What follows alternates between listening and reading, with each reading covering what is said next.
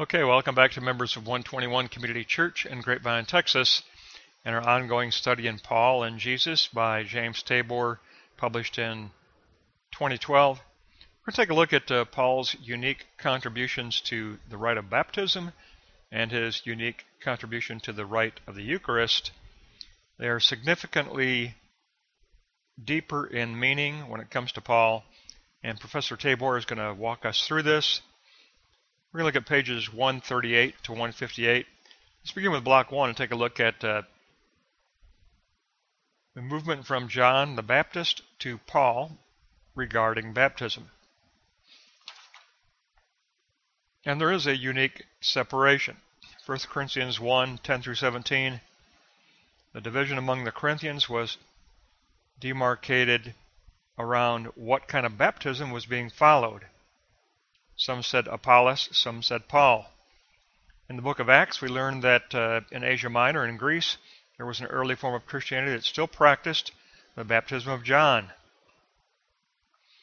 And this early form continued up through the mid-50s. Paul's unique mysterion of the gospel was just beginning to take hold in the mid-50s.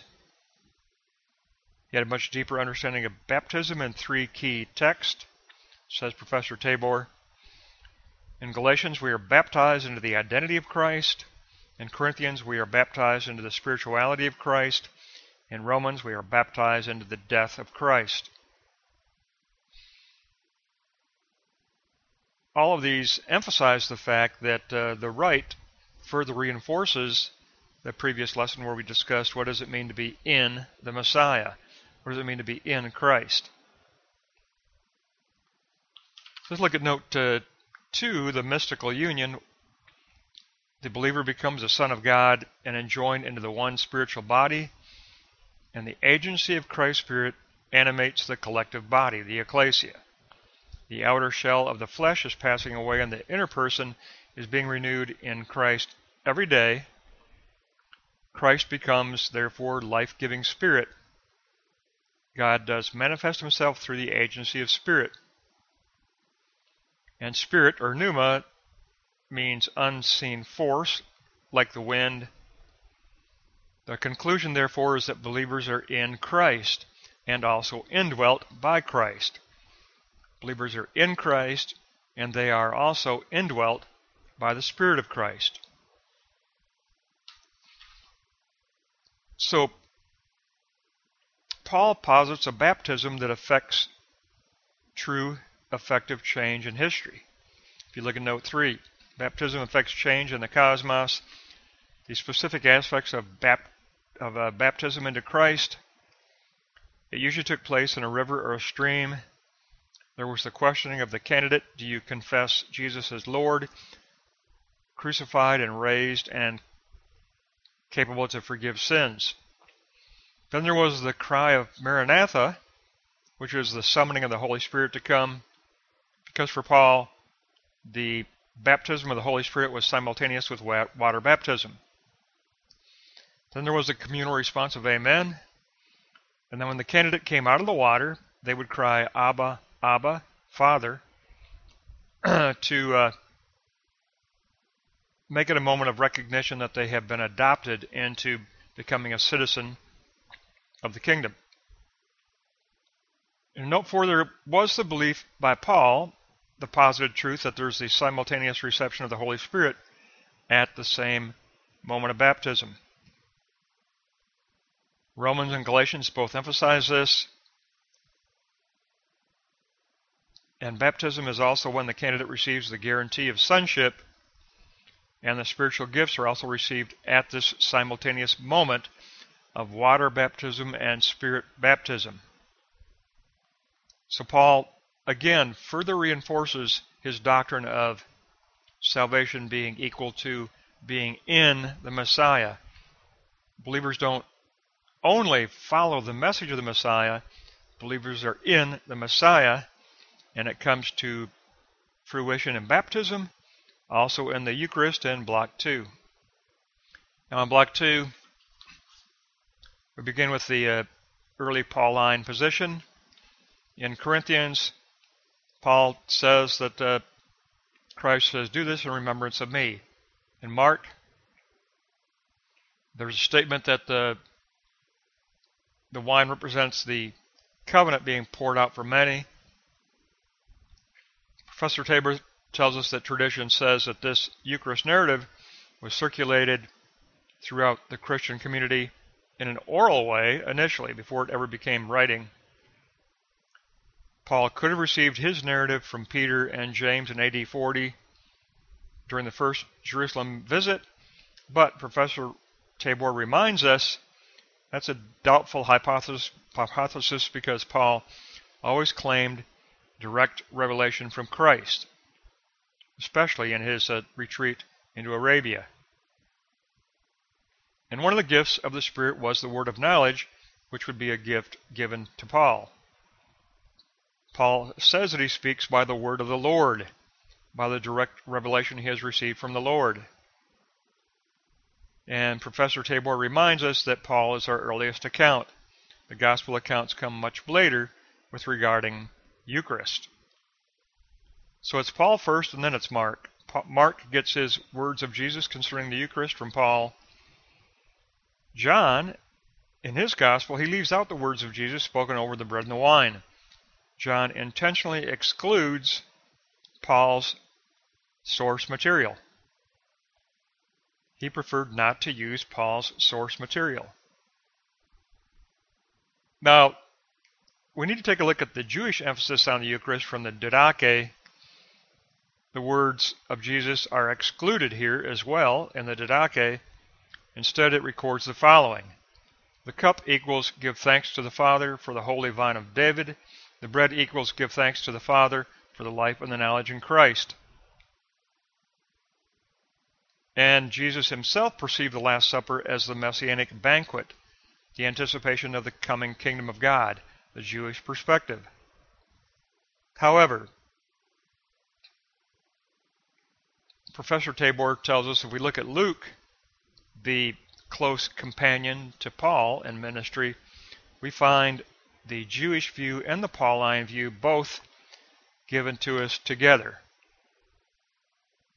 In Luke 22:15 through 18, we have the Jewish position of anticipating the kingdom of God.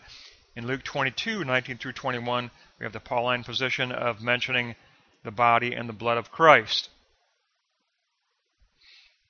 So these two rites, the rites of baptism and the rite of the Eucharist, are deeply and more profoundly narrated by Paul, says Professor Tabor, because he had received the mysterion of the gospel in Arabia, directly revealed to him by Christ. So what does it mean to participate in the baptism? What does it mean to participate in the Eucharist? If you look at Block 3, we get teaching from Professor Tabor on communal participation. The community does participate in the Christological death. In Corinthians, the Eucharist represented participation in the body and the blood of Christ. It meant participation in the death of Christ. It reenacted the Passion event. And it demanded a deep self-examination before participation could take place. But it is also the ecclesia participating in Christological life. The Eucharist also represented participation in the healing life of Christ, the pharmakon. Ephesians also provides this emphasis in chapter 20. Irenaeus, in the 2nd century, declared that participation in the Eucharist ensured one's future resurrection. And in 1 Thessalonians, we are to participate in the Eucharist until the coming parousia, returning advent of Christ. We participate in the reenactment. We participate in the mysterion, deeper truth of the Eucharist until the parousia, returning advent, according to Paul. So we get the significant teaching here on how Paul transformed the baptism of repentance from John the Baptist to a baptism into Christ, which supported his gospel of salvation through being in Christ, in the Messiah. It isn't the message Paul emphasizes, it's the person Paul emphasizes, and he emphasizes the person by articulating the doctrine of baptism, the rite of baptism, as also participation in the person of Jesus Christ. And the Eucharist as well, for Paul, must be participation in the body and in the blood of the person of Jesus Christ. It isn't only looking forward to kingdom. It is looking forward to kingdom because it's the kingdom that belongs to Christ. It is looking forward to his kingdom, but it's more than that for Paul, because the deeper mystery is that it is real, subjective and objective participation in the blood and the body of Jesus Christ, in his death, in his resurrection. So it becomes a rite that fully illustrates salvation being equal to becoming a believer in the Messiah. Again, Paul emphasizes person over message. He emphasizes the person of Christ. The Savior, he uses the concept of Savior. It's not the political messianic figure, it is the Savior come down from heaven, the living bread come down from heaven, the living wine come down from heaven. And as a community, as a church, we participate in the Christological death. As a church, as a community, we participate in the Christological life. We do this by, in a public way, participating in baptism, and in a public, visible way, taking up the remembrance of Eucharist in our congregations. But for Paul, within this deeper understanding, within this deeper mysterion, it's always the deeper mysterion for Paul. It is not the theology of the Ebionites. It is not the baptism that the Ebionites practiced. It is not the Eucharist that the Ebionites practiced. It is a deeper baptism and a deeper Eucharist centered on a salvation through baptism into Christ and participation in the body and the blood of the person of Jesus Christ. Extremely significant difference in what Paul narrated and taught. And again, Professor Tabor reminds us, Paul's is our earliest teaching. The Gospels came later. Paul is the earliest. And he gives us a deeper mysterion concerning the rites of baptism and the Eucharist, which go hand in hand with his deeper mysterion for the Evangelion Gospel. And that gives us actually a very powerful lesson here.